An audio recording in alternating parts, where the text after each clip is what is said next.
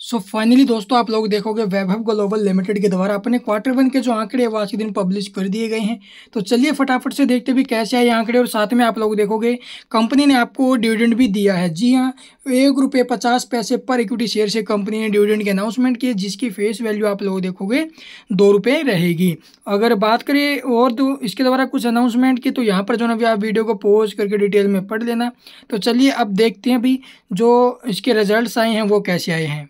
तो यहाँ पर आप लोग देखोगे हम डिस्कस करेंगे इसके कंसोलिडेटेड रिजल्ट्स को लेकर। All figure in rupees lakh में दे रखी है, लेकिन मैं आपको जो ना भी करोड़ में कन्वर्ट करके बताऊंगा। यहाँ पर आपको जो ना भी क्वार्टर एंडेड और ये आपको प्रीवियस ईयर एंडेड रिजल्ट्स देखने को मिल रहा है। अगर बात करें टोटल इनकम की या टोटल रिवेन्यू आप जिसको बोलोगे, तो अब की बार जो टोटल इनकम हमें देखने को मिला है वो है 665 करोड़ 67 लाख का। जी हाँ, 665 करोड़ 67 लाख का, जबकि प्रीवियस क्वार्टर में क्या था 701 करोड़ 87 लाख का। तो प्रीवियस क्वार्टर से इसकी इनकम टूटी है। वहीं प्रीवियस ईयर के सेम क्वार्टर से कंपेयर करें तो वहाँ पर 630 करोड़ 11 लाख थी। तो वहाँ से आप लोग देखोगे इनकम में जंप रहा है।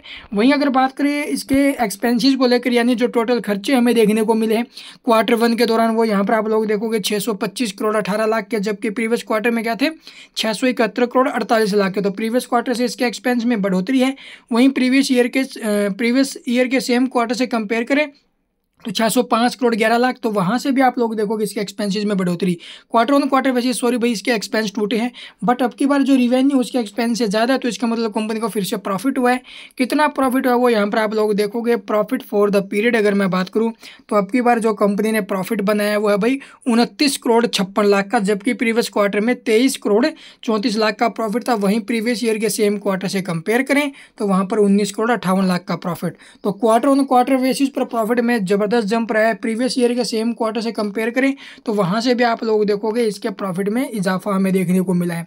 तो रिजल्ट्स काफ़ी शानदार आए हैं। ईपीएस की बात करें तो लगभग ₹1.80 क्वार्टर वन में, प्रीवियस में क्या था 1.42 और प्रीवियस ईयर के सेम क्वार्टर में 1.20।